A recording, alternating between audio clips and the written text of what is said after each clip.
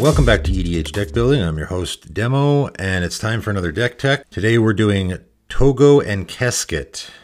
This is my Rock Chucker deck.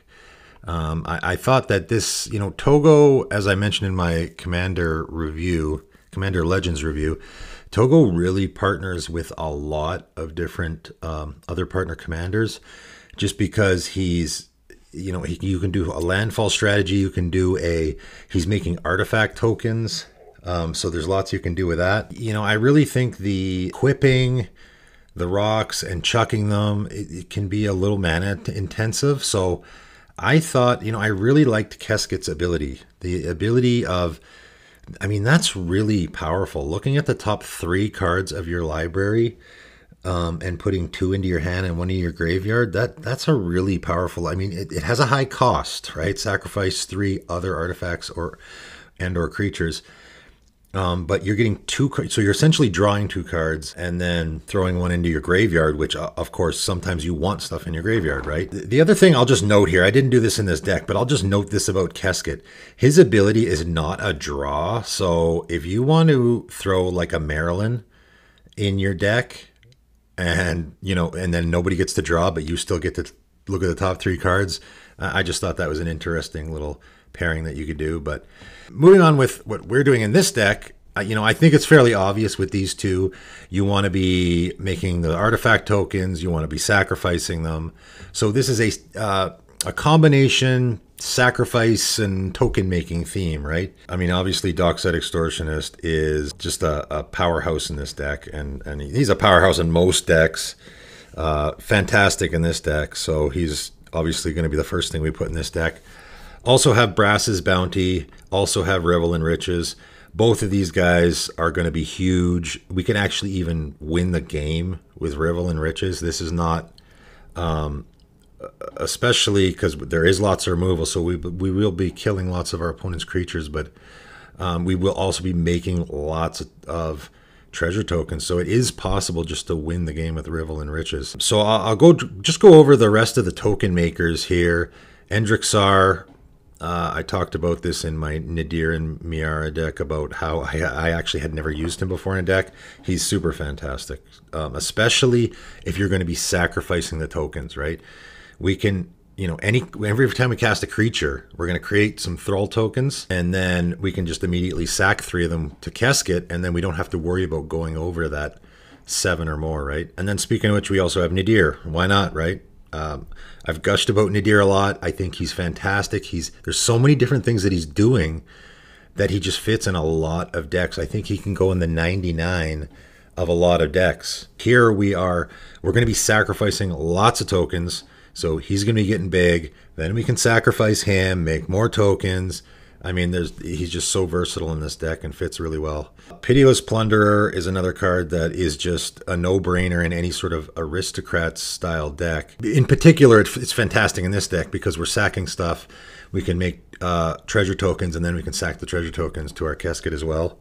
So he's fantastic in this deck. I also like Sengir Autocrat. I believe I also threw him in my Nadir and Miara deck. To be able to cast him and I get those 3 surf tokens that I can immediately sack to Keskit. Essentially what I'm doing is I'm paying 4 mana to look at the top 3 cards in my library and then, put 2 in my hand and 1 in the graveyard. That's not bad value. However, what's even better value is the fact that we are going to be taking advantage, obviously, of all these sack triggers and our creatures dying and stuff like that, right? So we're not just getting Keskit's ability out of it. Elemental Mastery. I came across this one and, it doesn't seem great, but it's really perfect for this deck because what you can do is as long as you stick this on a creature that is a power 3 or greater, you're going to create your 3 tokens every turn, right? So you put this on a creature that has at least a power of 3. Unfortunately, neither of our commanders do. Toggo has a power of 2, so we can put it on Toggo and then create 2 elemental tokens and then maybe create a rock token, and then we have our 3. That basically the idea of this deck is we want to be creating at least 3 tokens every single turn that we can sacrifice to Keskit. We want to be using Keskit's ability every single turn. So Elemental Mastery on any, imagine Elemental Mastery on Nadir. How perfect is that? Like you you tap him, create 3 tokens, you sack the 3 tokens, Nadir gets huge, he gets bigger, he becomes a 6/6, and then the next time he creates 6 tokens. That's a fantastic combination there. Obviously, you know, exile at the end of turn, that's never going to happen because we're going to just be sacrificing them every time we put them into play. Zat's Will. I like the, you know, each opponent sacrifices a creature they control with the greatest power. I always like effects like that. It's sort of like a crackling doom effect, which I really, really like. You know, making someone sack a creature is just, it's okay in Commander, but making them sack their biggest creature is actually pretty good. But of course, the most important part is the second part, which is you exile all cards from your opponent's graveyards, which is already, again, that's another ability that, you know, exiling your opponent's graveyards. It's not hitting us, which is good because we don't want our graveyard exiled. It hits all your opponent's graveyards. Great. So that's already good. It's going to hose any graveyard decks. And then on top of that, you're going to get a whole bunch of Thrall tokens that you can then sack. So great card. Carrion, you know, I've mentioned this. It's kind of funny how I mentioned this card. I think I mentioned it for my Nadir deck. I mentioned it in my top, you know, my 10 cards you should be playing. It's so good in any sort of an aristocrat style deck because you can sacrifice a creature, you get the sack trigger, you get more tokens, then we can sack the tokens. You know, Nadir gets a bunch of tokens on him, then we can sacrifice him, we get all the elf tokens and all of the maggot, you know, I think they're insect tokens actually on the errata, but they call them maggots on the card. Yeah, I mean, it just works so good. And what I love most about this card is that it's an instant, so you can do it in response, like someone is going to swords your Nadir and you just sack it in response and you get a lot more value out of it. Gadrick, the Crown Scourge, you know, I made a deck with this guy right as soon as this guy was spoiled. I was like, oh man, that's a cool card. I want to make a deck with it. The problem with Gadrick, though, that makes him really underwhelming is that you create a treasure token for each non-token creature that died this turn. That makes him really, you know, it makes him very underwhelming. And even in this deck, it's not super good. However, we will be just straight up killing our opponent's creatures a lot. So I think the payoff is worth it just for one slot in our deck. Loyal Apprentice, I really like. He works in a lot of decks too. Just making a token every turn that we can sacrifice is really, really good. I mean, that's essentially the token makers. And then so then we want to get more benefit. We don't want to just be sitting there making tokens and sacrificing them every turn. I mean, that's good value, sure, but why not get more value out of it, right? You know, the absolute all-star in this deck is Mayhem Devil. I mean, this guy is just so fantastic. He's the kind of card that you don't realize until he sits on a table for a while in a Commander game how good it is. It's whenever a player sacrifices a permanent, he deals a damage. So when your opponent sacks a fetch land, that triggers him and you get to kill something or deal a damage, right? I mean, he can be so good just sitting on a table and just pinging people and killing creatures and stuff. I mean, obviously in this deck, he's fantastic. We're going to sacrifice 3 things. That's 3 damage, right? That's just a lot of damage we're going to be able to throw around. And also, I mean, we have lots of treasure tokens. We have lots of things that we're going to be sacrificing anyway. It's not just going to be Keskit. I mean, even Toggo, right? Toggo, his ability, he has rocks that sacrifice themselves, right? So that's 2 more damage. So that's a total of 3 damage from 1 rock, essentially, right? We also have Blood Aspirant.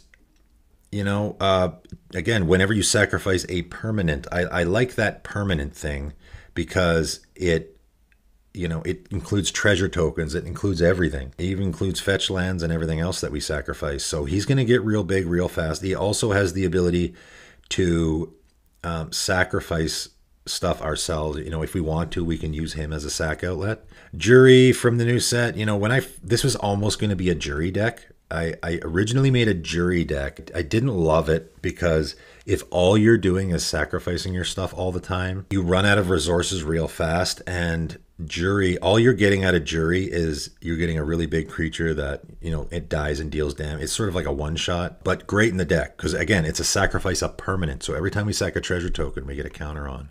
Judith, you know, again, there's so many cards. I also have Lizolda in this deck, right? Lizolda, you know, Judith, Jury, you could almost swap out any of those cards as your commander for this deck, you might want to change a few things, but it's similar. Like I've made a Lizolda deck in the past that is similar to this. In a Lizolda deck, I'd probably have more creatures and not so much with the treasure tokens thing, but it still works in this deck. Judith, again, I'd probably have more creatures, and Judith is non-token. Token thing doesn't work as well. Still works good in this deck, though. Those cards still work good in this deck. Good enough to be in the deck anyway. We're going to have lots of our creatures dying. So it definitely... And don't underestimate the creatures you control get +1/+0 because of all the token creatures we have, right? If Nadir is going to make, 15 elf tokens, it sure is going to benefit us if they're 2/1s instead of 1/1s, right? I got Harvester Souls. I mean, that's just a great card. That, again, Harvester Souls is a lot like Mayhem Devil, where it's, you just plop it on the table and it'll just sit there, and it just starts drawing you cards, and you don't even realize how much value you can get out of it. Havoc Jester is a sort of a poor man's Mayhem Devil. This is the exact same thing. I shouldn't say it's a poor man's because it does the same thing. It just costs more, that's all. So it's just another Mayhem Devil because it's sacrifice any permanent and it deals one damage to any target. And, it's a 5/5 too. It's a bigger body, so that's all right. And then I have Nadir's Nightblade. I have Blood Artist. You got to have a couple of those aristocrat effects, right? So you can benefit from all the sacrificing you're doing. Also have a lot of Morbid. Reaper from the Abyss, Malicious Affliction, Tragic Slip. It's going to be so easy to get that Morbid. It's just we have to have at least a few of those cards in the deck, right? So we're going to be benefiting a lot from our creatures dying, from our opponent's creatures dying, etc. That being said, obviously Dictative, Erebos, and Grave Pact are going to be killer in this deck. With that, and then I also have Plague Crafter, I also have Soul Shatter. I mean, our opponents just won't be able to keep a creature in play, probably, A few more cards that I put in here. 1,000-Year Elixir. Another card that I have touted quite a bit already on this channel. This used to be a really popular card in Commander, and they started reprinting it a bunch in a lot of Commander sets because there was a high demand for it. And then it started to trail off. I don't see it much anymore. If you have a commander that has a tap ability, this is an auto include, I think, because we want to be able to use our Keskit right away. As soon as he comes into play, we want to use him. So for that reason, I play tested this deck in a few times, and I just thought, man, being able to use Keskit immediately is so important. So I put Bloodlust Inciter in here as well. Just a 1-drop. He can tap to give our Keskit haste, and then we can sacrifice him. Anger is fantastic in this deck. Obviously it gives our creatures haste. We can sacrifice it to put it in our graveyard. And also, don't forget, Keskit's ability is look at the 3 cards and put 1 in your graveyard. So we can just chuck our anger directly in our graveyard, which is also why Reassembling Skeleton is a no-brainer in this deck. Again, it's any aristocrats where you want to be sacking stuff constantly. Reassembling Skeleton is an auto include. But in particular in this deck, because we're looking at the top 3 cards and we can keep 2 and then put our Reassembling Skeleton in our graveyard, then we can immediately just return it to play if we want to. A couple other neat little cards I have in this deck. Renegade's Getaway. Here's a card that I'm sure most people have never seen in an EDH game. This is, as far as I can tell, there's not a lot of non-white cards that make things indestructible. White and green sort of has the monopoly on those cards. I mean, this is just save something of yours, right? Like target permanent, not just creature, any permanent you control is indestructible until end of turn, right? So if somebody tries to wasteland your Cabal Coffers, which we do have in this deck, make it indestructible. You're good, right? Problem solved. And then, that ability is good, but I like also you get that colorless servo token, right? So then it's making us another token that we can use to sacrifice. I really like when a card is doing double duty in a deck, that you're getting more than just one thing out of it. And then, we're going to want a lot more sacrifice effects. So Hell's Caretaker is another card that is way underused. It's a little annoying that you have to use it on your upkeep. I mentioned this, I think, with Gate to the Phyrexia, where they have, all these old cards. You had to do everything during your upkeep for some reason. I'm not sure why. I guess that's just the way the game was. But he's fantastic in this deck. Like, you know, let's sacrifice our solemn simulacrum, right? And draw a card and bring our, you know, whatever, our jury back into play. And then the next turn we can sacrifice our jury, deal a bunch of damage, get our sad robot back, get a land. Like, so much value there. If Hell's Caretaker can stay in play in a lot of decks, you know, like I can't believe people don't play this card in like a Marin deck. The value you can get if it sticks for a little while is so good. And also God Eternal Bontu. Again, I like the option of any permanent. It doesn't have to be artifacts, doesn't have to be creatures or whatever. Any permanent you can sacrifice, right? So Yeheni, I mean, what can you say about Yeheni that hasn't already been said? He goes in any deck that's doing aristocrats. He goes in any deck that's doing, I mean, he goes in any black deck almost, period. I mean, he's just so, there's so many things you can do with him. He's a finisher for a lot of decks just because he can sit there and just get huge and kill your opponents. He's just fantastic all around. And then I got Attrition. This is another card that used to get played in EDH a lot, and I almost never see it anymore. I mean, just 1 black, sacrifice a creature, destroy target non-black creature. I remember when I first started playing EDH, when someone would get this on the table, you just wouldn't play creatures, you know, unless they were black. You basically just had to keep your creatures in your hand. It's like Aura Shards, right? When someone has an Aura Shards out, you basically just keep your enchantments and artifacts. You can't play them, because they'll just get destroyed, right? That's what Attrition is. Attrition is your opponents can't play creatures. Your opponents can't play non-black creatures because they're just going to get killed. And again, with cards like that and Dictate and all the other stuff, our opponents, you know, I find it highly unlikely that our opponents are going to even be able to keep any creatures in play. Highly unlikely. I guess probably you'll be asking, okay, well, how do we finish the game? Weird thing with me when I make decks is, you know, how do I close out the game, or what's my win con? Everyone always says, right? My win con for 99% of my decks is I just attack with my creatures, just as the game was intended.